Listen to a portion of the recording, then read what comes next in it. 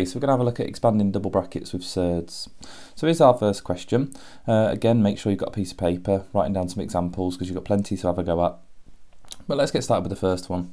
So I'm going to treat this exactly the way as I would with normal double brackets when I'm doing algebra.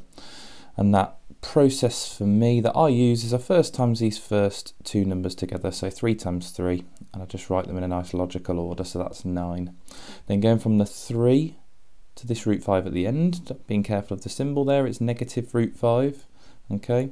So it's 3 times negative root 5, which is negative 3 root 5.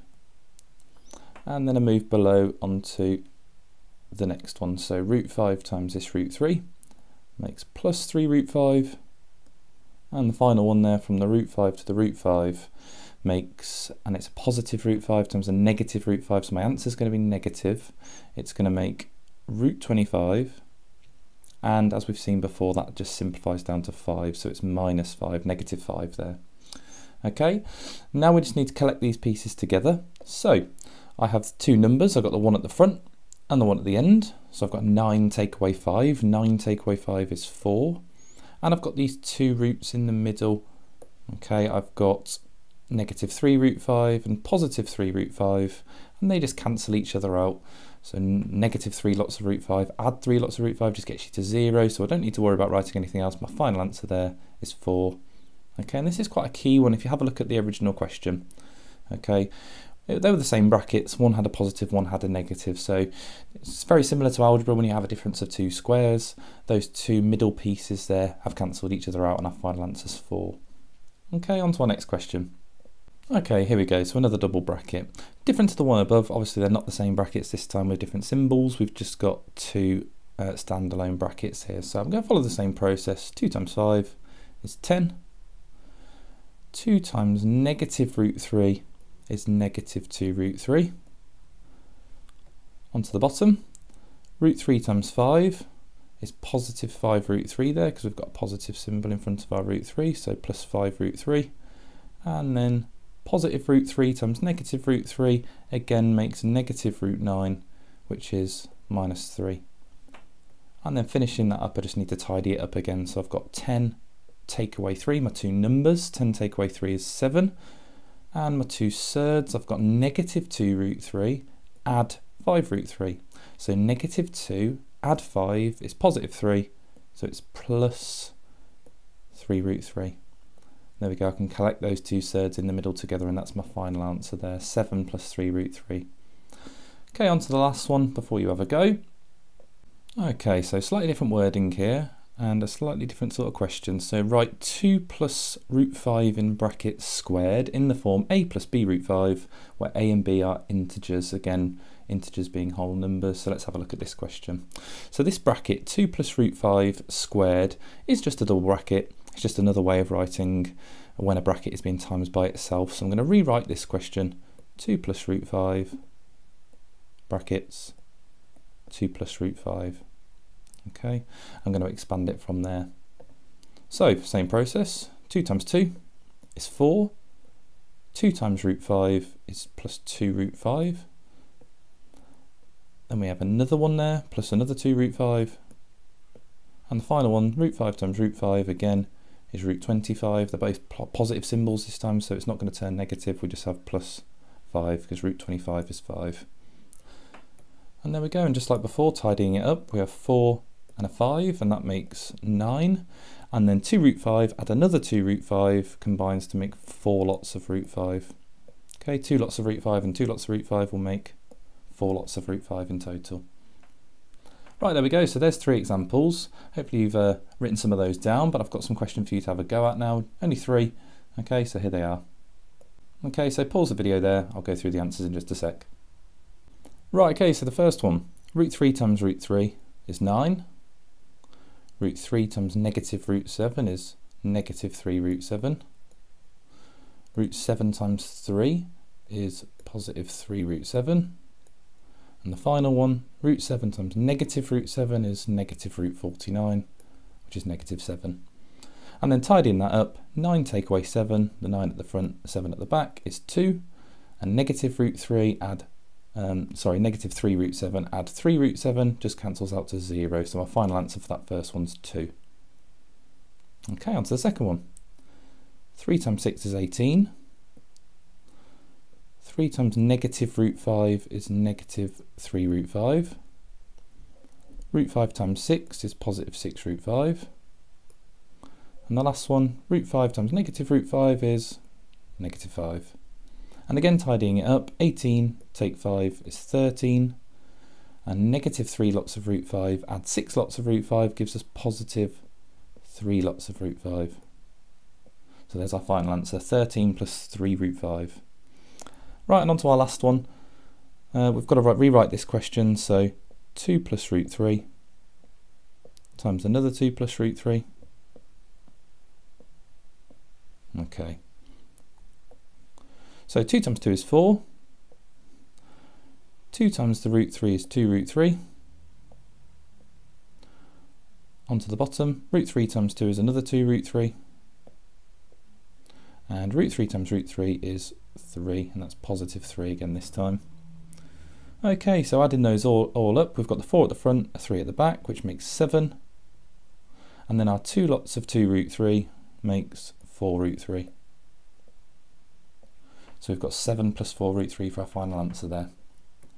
Right, let's have a look at some slightly different ones. Right, okay, here we go. So expand and simplify this. So slightly different look. We've got a number in front of this 2 root 3 here. And also, this is a slightly odd one because we've got a surd in here which isn't fully simplified. Okay, we've got a root 8 there. Now you don't have to simplify it at this point. We can see if we can simplify it later on. You wouldn't be wrong to simplify it now. But I'm just going to leave it and see what happens. Okay, so just take note, there are some slight differences in this question. But let's have a look. 5 times 3 is 15. 5 times negative root 8 is negative 5 root 8.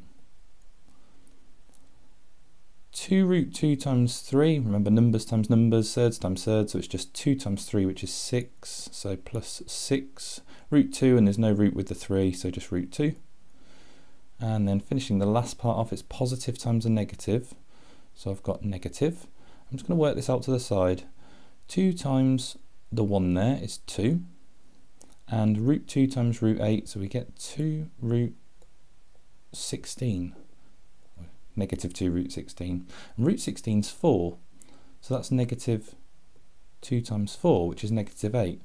Okay, well if we do that to the side here, look, 2 times 4, which is going to be 8. So let's just get rid of that working out there and put negative 8. Okay, we can start to tidy this up now. We've got 15 take away 8, which we can do, but these surds aren't gonna simplify now. So what I need to have a go at doing is first simplifying this, because we've got a 5 root 8 there and that can simplify. So again, I'm just going to do that to the side. 5 lots of root 8. So ignoring the 5, root 8 is root 4 times root 2, which is 2 root 2. And again, just remembering we did actually have 5 lots of that. So 5 lots of 2 root 2 is 10 root 2. So rather than writing this 5 root 8 here, I'm going to write 10 root 2. So I'm going to rewrite this question.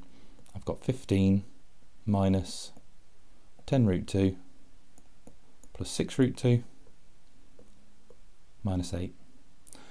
So 15 take away 8 is 7.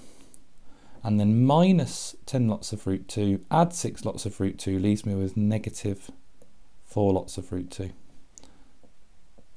Right, there we go. So slightly harder there. We've got little bits going on where we've got to just be careful to simplify. But there are little hints there that with spotting the root 8 to start with, that there's going to be some simplifying going on. Okay, so some slightly different things can appear in these questions. Let's have a look at another. Okay, so expanding this, let's have a look. So 7 times 2 is 14. 7 times negative 3 root 6 is negative 21 root 6. On to the bottom. 2 root 3 times 2, that's positive 2 root 3 times 2, so positive 4 root 3. And 2 root 3 times a negative 3 root 6, so 2 times the 3, and it's positive times negative, so 2 times the 3 is negative 6, and then root 3 times root 6 gives us root 18. Okay, we've got an interesting one here, because let's have a look. We've got 14 at the start, We don't have a number at the end this time. We've got 21 root 6. That doesn't simplify. Root 6 doesn't go any smaller. We've got 4 root 3. That doesn't simplify. Root 3 doesn't go any smaller. And then we've got this 6 root 18. Now root 18 does simplify. So let's see what happens if we simplify that down, see if any of these can join up. If it makes a different root to this 6 or this 3, then none of them are going to join up and we'll have a final answer. But we do need to simplify this 6 root 18. So I'm going to do that to the side. Let's have a look. So 6 root 18. So ignoring the 6, root 18 is root 9 times root 2, which is 3 root 2, and then again just like before, remembering that's 6 lots of 3 root 2, so that's 18 root 2.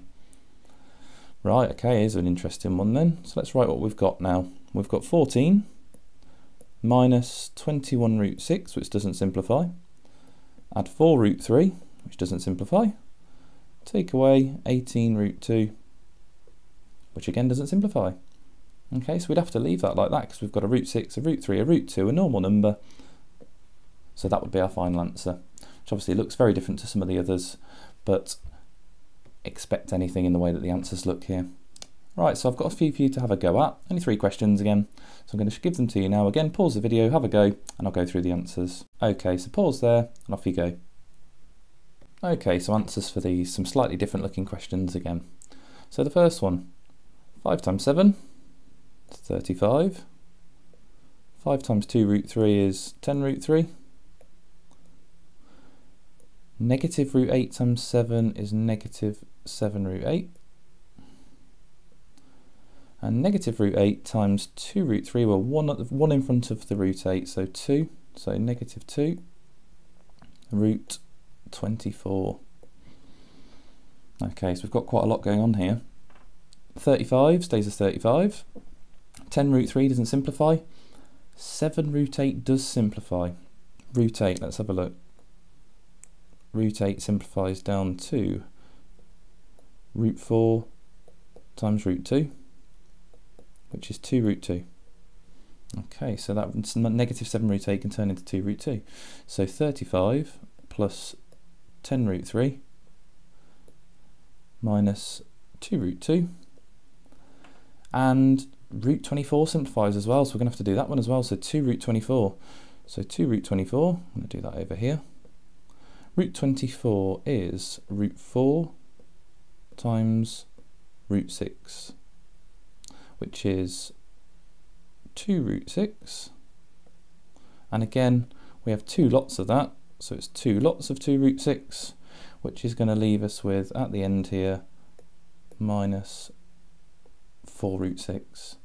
So we've got 35, add 10 root 3, take away 2 root 2, take away 4 root 6. So none of those join up, so there's quite a long answer there, but that is our final answer. Okay, on to the middle one. So 3 times 5 is 15. 3 times the 3 root 2 is 9 root 2. Root 5 times 5 is 5 root 5.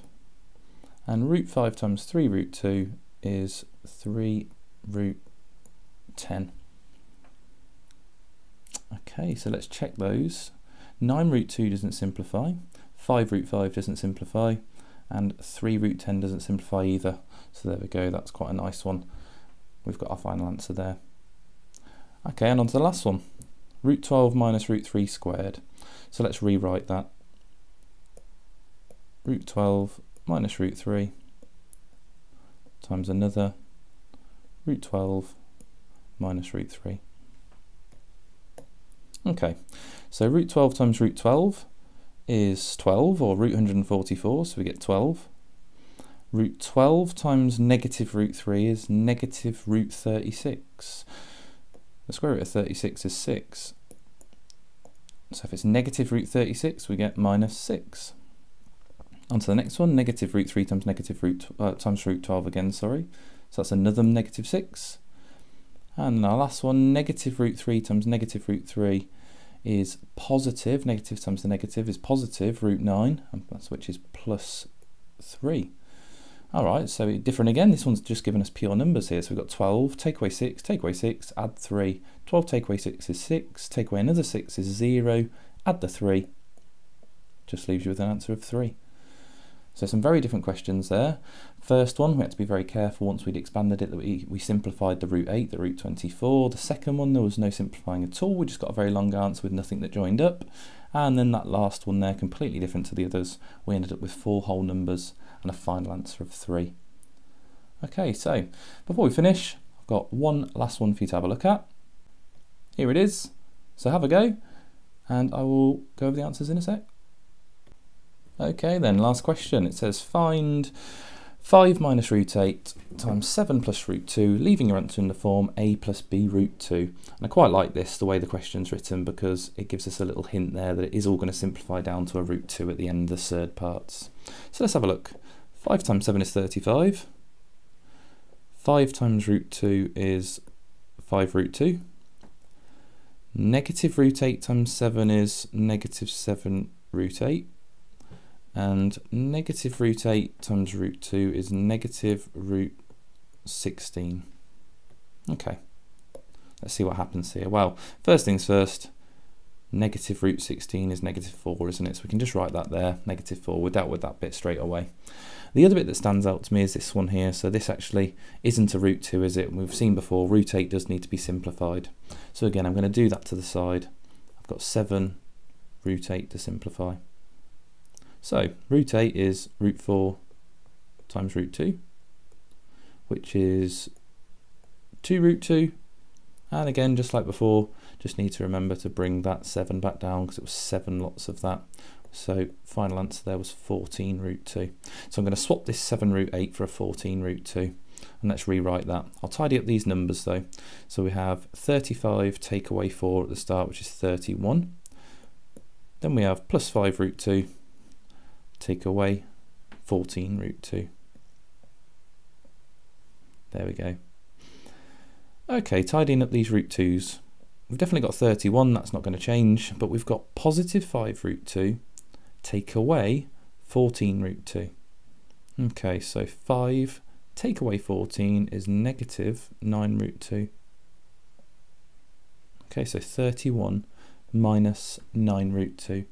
Now that's a little bit strange as well, because in the question here it has a plus, okay, but it just means that value of b there is negative 9, okay, which is obviously a silly, strange way of writing it, but it would be 31 plus negative 9 root 2, okay, but we obviously wouldn't write it like that. We'd just get rid of that positive symbol there and just write the minus like we have in our answer. So 31 minus 9 root 2. Okay, brilliant. Alright, so next time we're going to have a look at rationalising the denominator.